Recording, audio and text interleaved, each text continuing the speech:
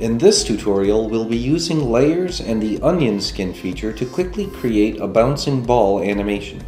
The first thing to do is draw the actual ball image at the desired size relative to the overall canvas size. Then right-click the line tool and choose Curve Mode and left-click, drag, and release to set the horizontal distance of the curve. Then drag up and click to set the height of the curve and create a guide for the bouncing movement of the ball. Now press the comma key and then right-click on anywhere in the background of the canvas to set that color as your background or erasing color. Then press the B key and right-click and drag a selection rectangle to simultaneously pick up the ball image and erase it from the canvas. Right-click in the brush container to store a copy of the ball image into one of the brush slots for future use. Pressing the period key will bring you back to a single pixel brush.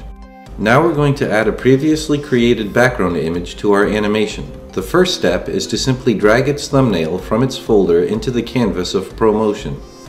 This will load it in as its own project. You can now toggle between the animation project and the background image by pressing the page up and page down keys or by clicking on their respective tabs below the canvas.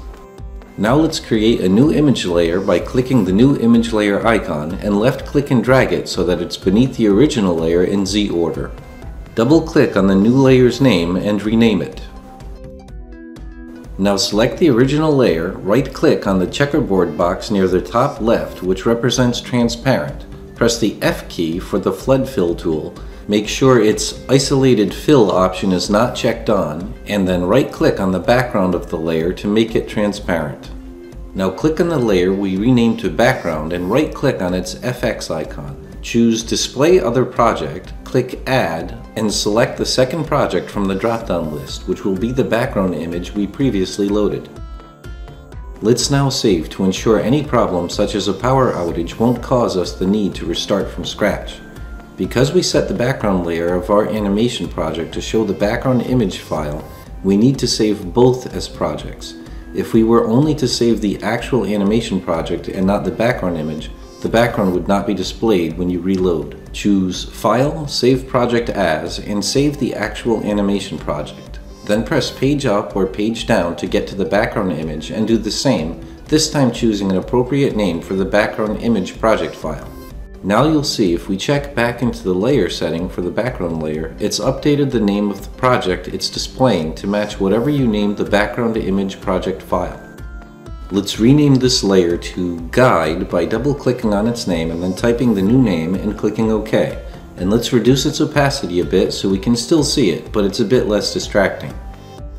Create an animation layer by clicking the Add Animation Layer icon and double-click on its name and rename it to Ball. Now choose Animation, Number of Frames, and set the number of frames to 24 and click OK. You'll notice our guide layer is currently only visible on frame 1. To fix this, right-click the name of the layer and then select Turn into Image. Now it's properly displayed on all frames. Now make sure you have the ball layer selected, lock the other layers so you can't accidentally draw on them, and let's start animating. Left-click the ball image from the brush container and make sure we're on the first frame.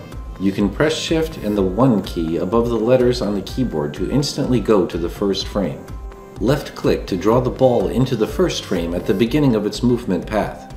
Then use the 2 key to advance a frame and left-click again to draw the ball a little further along in the path. You could keep using the 1 key to go back a frame and the 2 key to advance a frame in order to make sure your positioning of the ball is progressing correctly. But there's a much better way to do this. Click on the light table settings icon here and a pop-up will appear which lets you control the level of opacity of frames before and after the current frame, as well as whether or not they are color tinted or displayed as a solid color. Adjust the settings as you see fit and click OK. Now click the light table icon for the ball layer to activate the onion skin mode for the animation layer. Now we can see the position of the ball in the previous and future frames, making proper placement in any given frame much easier to determine. As you place the ball in each frame, remember the motion of the ball is slowest toward the peak of the arc and is fastest just before hitting the floor. When you get to the frames where the ball should hit the floor, hold Shift and press the Z key in order to get into free transform mode for the brush. and left click and drag to change the shape of the ball so that it's vertically squished and a tiny bit wider than it originally was. Once you've moved on to the next frame, you can either press Shift B to restore the ball brush to its original round shape, or left-click the unsquished original in the brush container to restore to that version. Just follow these same steps until the ball completes the movement path and is off screen.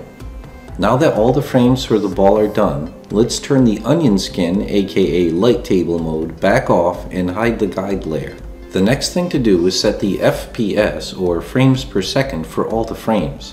Click the small FPS icon near the bottom right, set the FPS to 12 frames per second, click All, and then click OK. Now press the 4 key above the letters on the keyboard to play the animation to check it out. You can stop the animation from playing by pressing the Escape key. This animation is pretty much done, but we'll add one more effect to enhance the sense of impact when the ball bounces.